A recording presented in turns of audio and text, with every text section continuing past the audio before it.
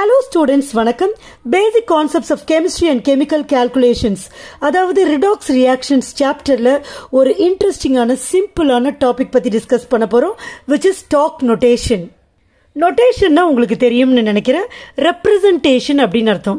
ஒரு ஃபார்முலாவை ஆர் என்ன மெத்தடில் ஒரு ஃபார்முலாவை ஒரு காம்பவுண்டை ரெப்ரசன்ட் பண்ணுறோமோ அதை தான் நோட்டேஷன் அப்படின்னு சொல்லுவோம். இங்கே ஸ்டாக் நோட்டேஷன் அப்படின்னு சொல்கிறோம். ஸோ ஸ்டாக் நோட்டேஷன்னா என்னென்னா, இப்போ ஒரு காம்பவுண்ட் இருக்குது, அந்த காம்பவுண்டில் மெட்டல் இருக்குது. ஸோ அந்த மெட்டல் ஆட்டம்க்கு ஆர் அந்த மெட்டல் அயோனுக்கு ஆக்சிடேஷன் நம்பர் இருக்கும் இல்லையா? ஸோ ஒரு காம்பவுண்டில் இருக்கிற மெட்டலோட ஆக்சிடேஷன் ஸ்டேட்டை ரோமன் நியூமரலா வித்தின் parenthesis. parenthesisனா இந்த கர்வ்டு பிராக்கெட் இருக்கும்ல, இப்படி போடுவோம்ல, ஸோ அதுதான் parenthesis சொல்லுவோம். ஸோ அதுக்குள்ள எழுதி அந்த காம்பவுண்டோட ஃபார்முலாவை சொல்றதை தான் ஸ்டாக் நோட்டேஷன் அப்படின்னு சொல்றோம். Stock notation is the method of representing oxidation number by Roman numerals within the parenthesis. சரி, ஸ்கொயர் பிராக்கெட் இந்த மாதிரி கர்வ்ட் பிராக்கெட்ல போடுறோம். எங்க அதை சொல்லணும் அப்படின்னா, அந்த காம்பவுண்டோட ஃபார்முலால it must be followed by the symbol of the metal. மெட்டலோட சிம்பிளை எழுதி அந்த மெட்டலுக்கு பின்னாடியே பக்கத்திலேயே வித்தின் பிராக்கெட்ஸ் ரோமன் நியூமரல்ல அந்த மெட்டலோட ஆக்சிடேஷன் ஸ்டேட்டை நம்ம எழுதுறது தான் ஸ்டாக் நோட்டேஷன். இப்போ எக்ஸாம்பிள்ஸ் பார்த்தா உங்களுக்கு புரியும். இந்த நோட்டேஷனை ஸ்டாக் நோட்டேஷனை கொடுத்த சயின்டிஸ்ட் யாருன்னு பார்த்தீங்கன்னா, he is a German scientist, German chemist whose name is Alfred Stock. Okay? For the sake of understanding, இந்த காம்பவுண்ட்ஸ் எடுத்துப்போம். ஆர்எஸ் குளோரைட், இதோட ஃபார்முலா AuCl. இப்போ இந்த மெட்டலோட இங்க கோல்டு தான் மெட்டல், Au தான் மெட்டல் இல்லையா? ஸோ இந்த மெட்டலோட ஆக்சிடேஷன் ஸ்டேட்டை கால்குலேட் பண்ணணும். இப்போ Clக்கு பார்த்தீங்கன்னா -1 ஆக்சிடேஷன் நம்பர். ஸோ Auக்கு என்ன வரும்? X, இதுக்கு வந்து -1.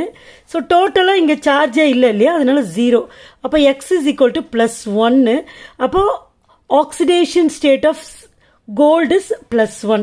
இப்போ +1 அப்படிங்கிற ஆக்சிடேஷன் ஸ்டேட்டை ரோமன் நியூமரலாக சொல்லணும். அப்போ 1 எப்படி நம்ம ரோமன் நியூமரலில் ரெப்ரசன்ட் பண்ணுவோம்? இப்படி தான் ரெப்ரசன்ட் பண்ணுவோம். ஸோ இதை வந்து பிராக்கெட்குள்ளே போட்டுருணும்.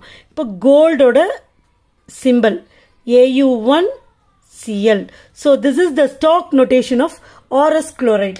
அதே மாதிரி ஆரிக் குளோரைட் பாருங்க, AuCl3. அப்போ இதுக்கு தெரியாது X, 3Cl. அப்போ 3 into -1 -3 which is equal to 0. அப்போ X is equal to +3. So oxidation state of gold in this compound is +3. அப்போ அதை ரோமன் நியூமரல் 3னா இதுதானே நோட்டேஷன், இதுதானே ரோமன் நியூமரல் 3 இப்படி தானே சொல்லுவோம். ஸோ Auவை முன்னாடி போட்டுருணும், Cl3 பின்னாடி போடணும். So this is the stock notation of auric chloride. Coming to stannous chloride, அதோட ஃபார்முலா SnCl2. இங்க வந்து X டின்னுக்கு தெரியாது நமக்கு. ஸோ ஒரு Clக்கு -1, 2 Cl இருக்கு -2. இதுக்கு வந்து சார்ஜ் இல்லை, அதனால is equal to 0. So X இந்த -2 இங்கே வந்துச்சுன்னா +2. அப்போ டின்னோட ஆக்சிடேஷன் ஸ்டேட் 2. ஸோ இங்கே ரோமன் நியூமரல் 2வை பிராக்கெட்டில் போடுறேன். ஸோ இதோட அந்த மெட்டலை முன்னாடி போடுறோம், Cl2 பின்னாடி. So this is the stock notation of stannous chloride. Coming to stannic chloride, X தெரியாது டின்னுக்கு, 4 Cl இருக்கு. அப்போ ஒரு Clக்கு -1, 4 Clக்கு 4 into -1 -4 which is equal to 0. So X is equal to -4 அங்கே போச்சுன்னா +4. அப்போ 4ஓட ரோமன் நியூமரல் இப்படி போடுவோம் இல்லையா? இதை பிராக்கெட்டில் போடணும், மெட்டலை முன்னாடி போட்டுடணும், Cl4 பின்னாடி போட்டுடணும். So this is the stock notation of stannic chloride. சில காம்பவுண்ட்ஸ் எக்ஸாம்பிள்ஸா எடுத்துட்டு ஸ்டாக் நோட்டேஷன் மூலமா எப்படி ரெப்ரசன்ட் பண்ணலாம் அப்படின்னு பார்க்கலாம். First compound HAuCl4. முதல்ல இங்க மெட்டல் ஆட்டம் யாரு? Au. மெட்டல் வந்து Au மெட்டல் அயான். ஸோ நம்ம இதோட ஆக்சிடேஷன் ஸ்டேட் கண்டுபிடிக்கணும். ஸோ மொத்தம் இங்க முதல்ல இங்க ஹைட்ரஜன் இருக்கு, ஹைட்ரஜனுக்கு +1 ரூல்ஸ்ல பார்த்தோம். பிளஸ் Auக்கு தெரியாது X, -1 Clக்கு -1, 4 Clக்கு 4 into -1 -4. இப்போ X அப்படியே வச்சிடலாம், -4 +1 -3. இப்போ டோட்டலா இதுக்கு 0 இல்லையா? This equal to 0. ரைட்? இங்கேயுமே இஸ் ஈக்குவல் டு 0 நம்ம போட்டுக்கலாம். அடுத்த ஸ்டெப் இது. அப்போ அடுத்த ஸ்டெப்ல என்ன வரும்? x is equal to -3 அந்த சைட் போச்சுன்னா +3. So the oxidation state of gold is +3. அப்போ எப்படி ரெப்ரசென்ட் பண்ற பாருங்க, H போட்டுடுறேன். அடுத்தது ஃபார்முலாவில் இருக்க AUவை போட்டுடுறேன். ஸோ மெட்டலோட ஆக்சிடேஷன் ஸ்டேட்டை ரோமன் நியூமரலா மெட்டலோட சிம்பிளுக்கு பக்கத்திலே போடணும். அப்போ 3 1 2 3 இதான் Roman numeral Cl4. Okay, next compound Ti2O. So டிஐக்கு நமக்கு தெரியாது, எக்ஸ்ன்னு வச்சுப்போம். 2x 2 டிஐ இருக்கிறதுனால ஓ இருக்கு, ஒரு ஓ இருக்கு.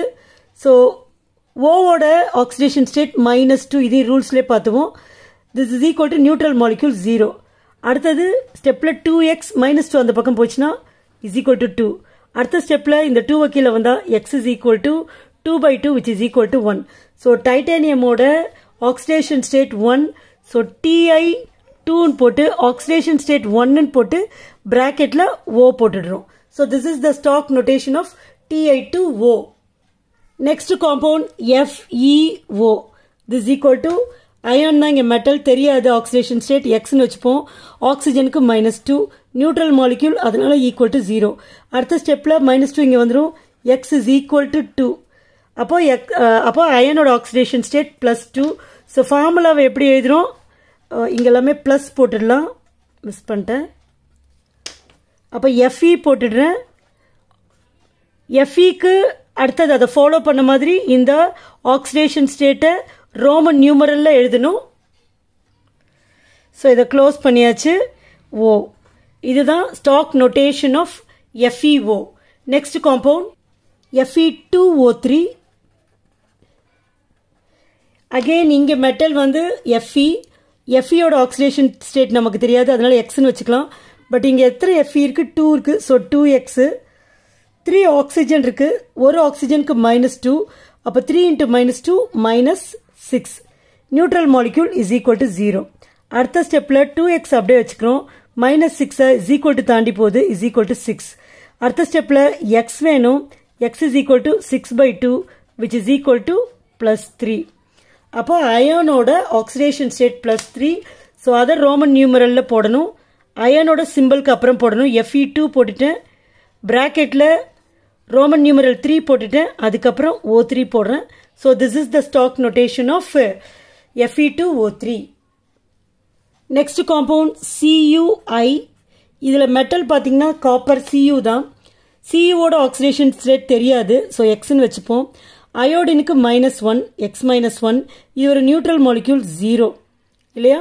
So X is equal to -1 அந்த பக்கம் போச்சுன்னா +1. அப்போ இதோட stock notation Cu Roman numeral 1, இது I. So this is the stock notation for CuI. Next compound CuO. இதில் அகெயின் மெட்டல் இஸ் Cu, அதோட ஆக்சிடேஷன் ஸ்டேட் நமக்கு தெரியாது, எக்ஸ்ன்னு வச்சுப்போம். ஓவோட ஆக்சிடேஷன் ஸ்டேட் -2. இது ஒரு neutral molecule is equal to 0. So X வேணும். அப்போ -2 அந்த பக்கம் போச்சுன்னா +2. ஸோ காப்பரோட ஆக்சிடேஷன் ஸ்டேட் வந்து 2. அப்போ காப்பரோட ஸ்டாக் CuOவோட ஸ்டாக் நோட்டேஷன் Cu போட்டு ஆக்சிடேஷன் ஸ்டேட்டை ரோமன் நியூமரலா வித்தின் பேரந்தசிஸ்ல போட்டு அதுக்கப்புறம் அதை ஃபினிஷ் பண்ணணும். Cu2O. Next compound MnO. இதில் மெட்டல் வந்து Mn ஆக்சிடேஷன் ஸ்டேட் தெரியாது, எக்ஸ்ன்னு வச்சுக்கலாம். ஓக்கு வந்து -2, neutral molecule is equal to 0. Then X is equal to -2, இந்த பக்கம் வந்தால் +2. So Mnோட oxidation state +2. அப்போ ஸ்டாக் நோட்டேஷன் Mn போட்டுடணும். 2 ரோமன் நியூமரலா வித்தின் பேரந்தசிஸ் போட்டு ஓவோட ஃபினிஷ் பண்ணிடணும். So this is the stock notation of MnO. Next வந்து MnO2. MnO2ல அகெயின் Mnோட ஆக்சிடேஷன் ஸ்டேட் தெரியாது, so எக்ஸ்ன்னு வச்சுக்கலாம். ஒரு ஆக்சிஜனுக்கு -2, 2 ஆக்சிஜன் 2 2s are -4. இது ஒரு neutral molecule is equal to 0. So X is equal to -4, இந்த பக்கம் வந்துச்சுன்னா +4. So oxidation state of Mn is +4. அதனால Mn சிம்பிள் எழுதிட்டு 4 ரோமன் நியூமரல்ல போட்டு வித்தின் பேரந்தசிஸ் எழுதி O2 ஃபினிஷ் பண்ணிடணும். So this is the stock notation of MnO2.